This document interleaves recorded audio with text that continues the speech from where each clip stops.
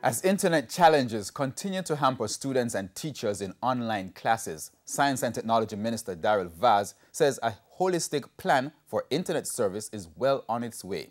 Today, Minister Vaz gave an update on the internet hotspots and school internet service improvement initiatives. As part of the government's response to internet challenges, a plan for internet hotspots in each constituency under the Universal Service Fund was announced several months ago. In Parliament on Tuesday, Science and Technology Minister Daryl Vaz responded to opposition leader and Member of Parliament for South St. Andrew, Mark Golding, who has criticized the pace of the implementation. It has not even started yet in this constituency, and it's really disheartening that these things are being so delayed.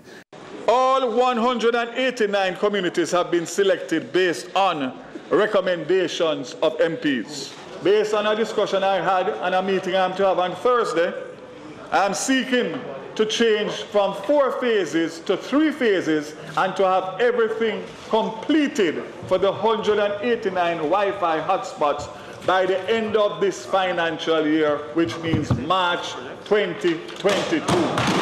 Low quality or no internet at public schools affects over 600,000 students. Mr. Vaz reiterated the 3-tier grouping of schools for a private government data network for each group.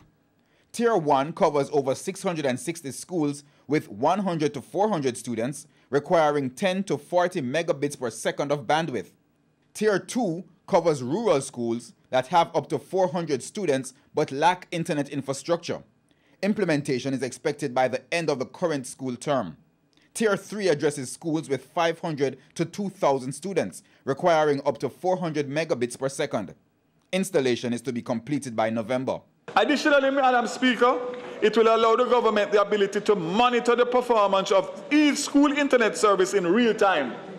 Most importantly, the government will have the ability to centrally filter content to make sure that students are not exposed to illicit and inappropriate material. He says once the outstanding procurement procedures are completed, schools and the surrounding communities will experience better internet service.